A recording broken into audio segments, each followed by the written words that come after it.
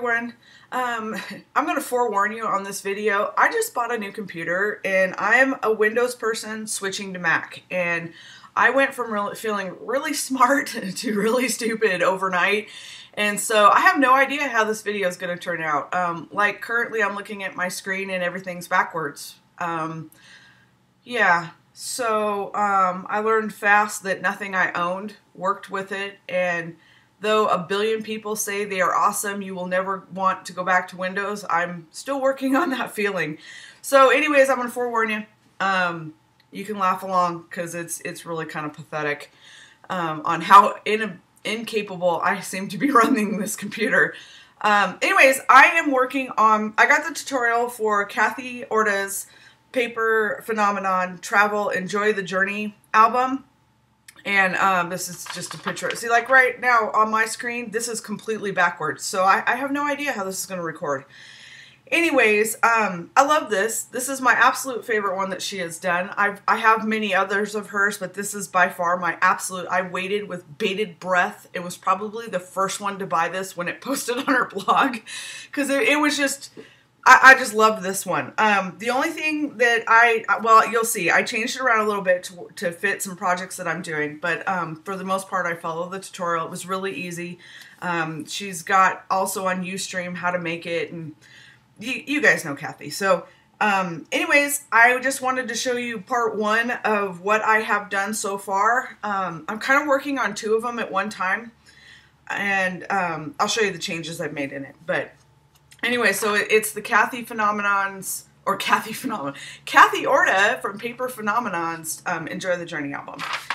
What I did was, basically, this is the exact same size as the one that's in her tutorial. The only difference is that in her tutorial, she has 3 memorabilia boxes on the side of it. I didn't have a use for those, so I basically omitted that part of the tutorial and cut my covers off so that it just went past the pages instead of going way out. On this one, that's the only change pretty much that I made to the tutorial, mostly because I just didn't have a use for those, and with the way her tutorials are set up, it was real easy just to cut it off. So I did.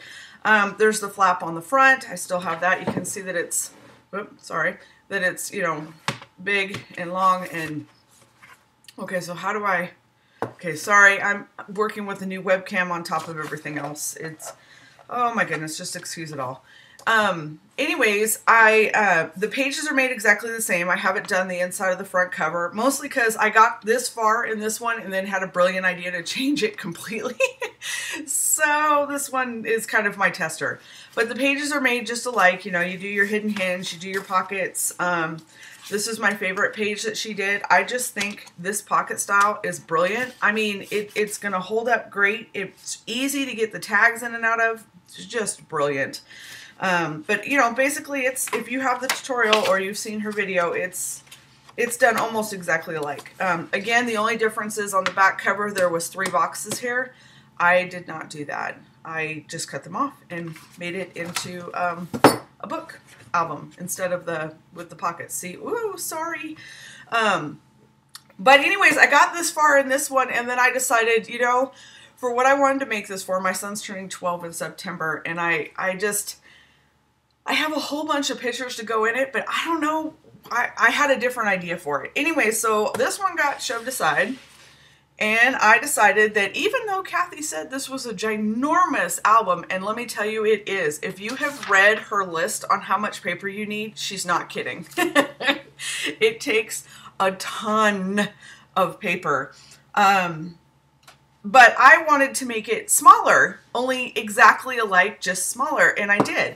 So I took the Enjoy the Journey tutorial and I just shrunk it down to fit 6x6 pictures. The cover is the same depth. The only difference is the covers are 6.5 by 6.5, so that I could just glue on 6x6 papers on the inside. Basically, all of the pages are 6x6. I made a little change because I didn't put the flap on the front for 2 reasons. One, I forgot.